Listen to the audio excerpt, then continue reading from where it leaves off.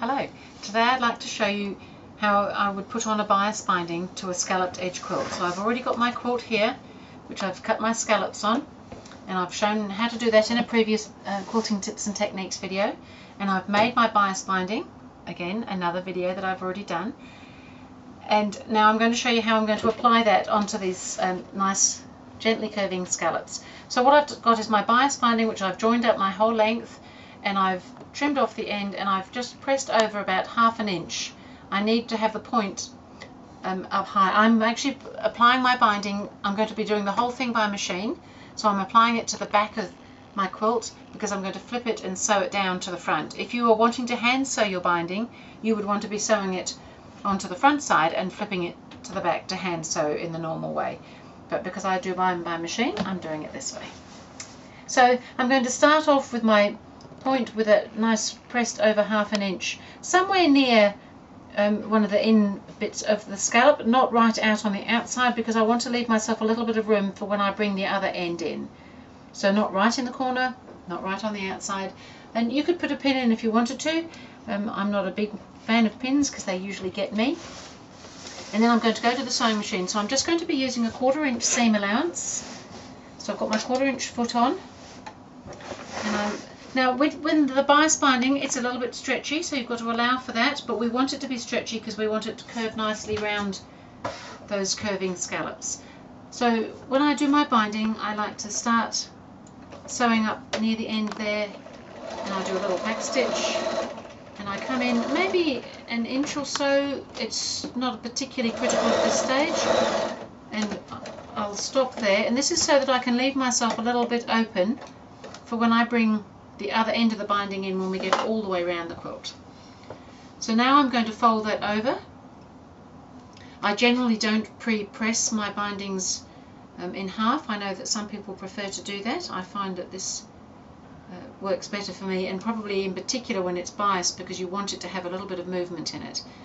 So you can see, because it's biased, it's curving nicely around that curve, but I'm going to leave a gap now of maybe a couple of inches from that fold there before I start sewing, so that there's a little area that I can tuck the other end in when I get there. And now I'm just going to keep on going. If you have a needle down position on your sewing machine, this would be helpful because we're going to be pivoting at the little corners. So when you put this binding on, you don't want it to be too loose and floppy, you don't want it to be too tight that it pulls it in. You do need to apply just a small amount of tension as you go, so that it curves and sits nicely. So keep an eye on your 1/4 inch edge there, and you want to pivot at the point 1/4 inch in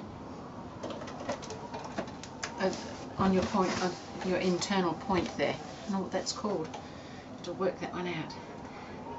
So now I've lifted my foot, I've left the needle down, but I'm going to pivot the fabric. So that means there's going to be a little bit of bunching. You can probably get away with just pulling the back piece just a little bit so that it sits, because you want that edge to be sitting nicely against the curve of the scallop again, and then continue sewing.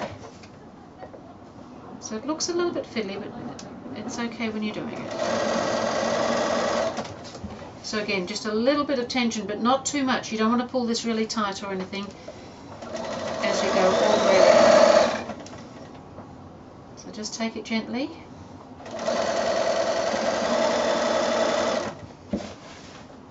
And we'll do another one of those little pivots.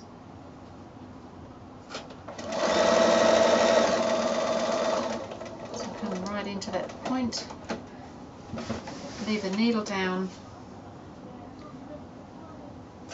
and pivot that around so that you're heading in the right direction again. Pop your foot down, and away you go.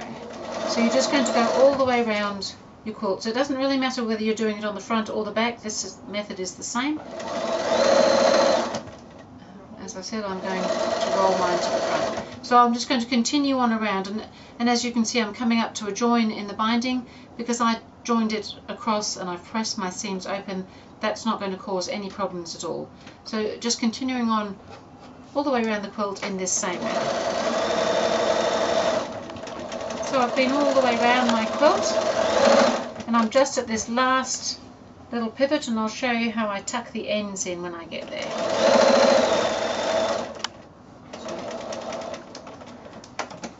do the last pivot and I'm back to where I started. So exciting.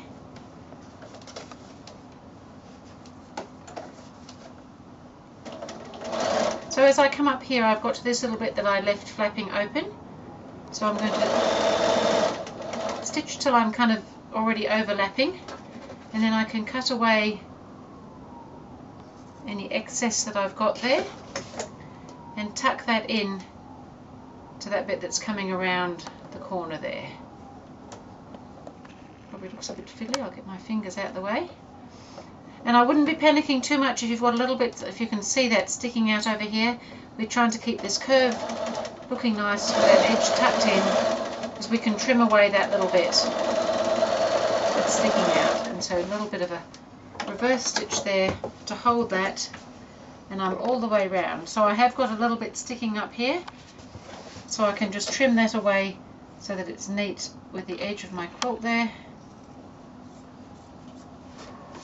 And the other thing I'm going to do now is go around on all these little V bits in between, and I'm going to do two things. I'm going to cut a little notch out into the V of the binding, and a little V notch, and I'm also going to cut into the V of the quilt, but don't cut your stitching, obviously, just cut a little notch. Now we probably don't really need that, but it just gives us a little bit of room to move. So I'm going to go around and do that to all the corners, so that when we bring the binding over, it's got a little bit of room to move and get out of the way, and then it'll just sit nicely in those little valleys for you. So snip a little V into the binding and just a little into the corner there on the quilt side, and then I'll come and show you how I'm going to stitch that down. So I've finished doing all my clipping. I've clipped in all my corners. I've done my little V in the back and a little slit in all the little valley corners. And now I'm going to go to the machine and I'm going to stitch my binding down to the front, because that's how I like to do it. As I mentioned earlier, you could have put it on to the front of your quilt and be taking it to the back to go by hand if you would like to do it that way. So I'm going to bring it over to the front, so you can see that it wants to roll naturally around those curves, which is really nice.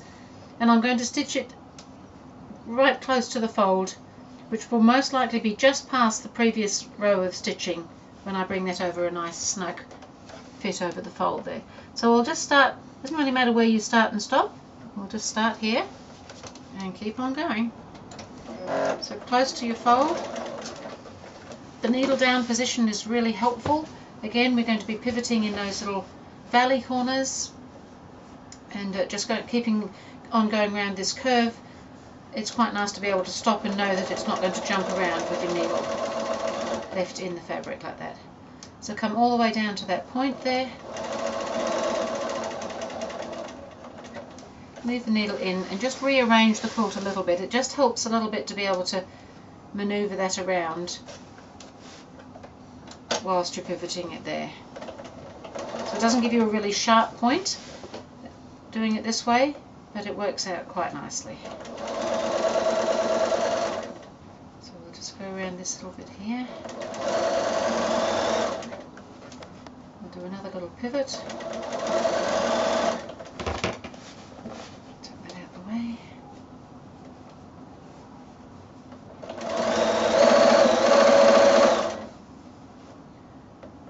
Into that point, and because we've snipped in those little corners, it allows us to move this around just a little bit more freely when we are in those points there.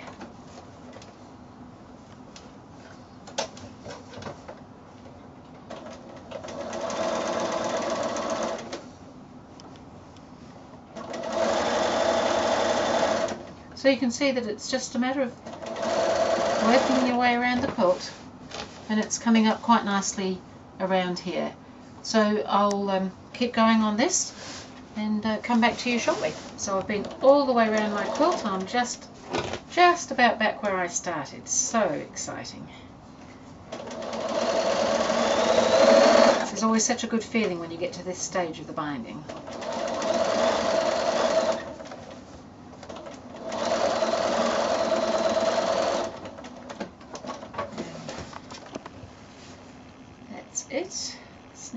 threads and show you the quilt. So I've got this fun scalloped edge. It's all nicely curvy, it's got little valleys. If we look on the back, you can see that it's got a nice roll to it, so if you were doing it the other way around, that's what you would see on the front, which for some of you that may be your preference. In the meantime, that's how to do a scalloped edge binding on a quilt, and there's this one that I've done as well, which has got a similar, so when I cut my binding, I cut it 2 inches wide, and I found that that was quite sufficient to go around that edge nicely. And on this one here with the scallop with the little points in the corners, I had cut this binding 2 1/4 inches wide, so it was just that little bit wider to deal with. But otherwise everything has been done the same way I've done this quilt here, and I think that's great fun. It's a nice edge for a difference. It's a very pretty, it makes a very pretty edge for a quilt. It all sits nicely. So there you have it. I used a scalloping ruler tool to help me cut them. I've done a video on how I did all the preparation for it, and here's how I've done the binding. So hopefully I'm going to see lots of scalloped edge quilts shortly. Thank you.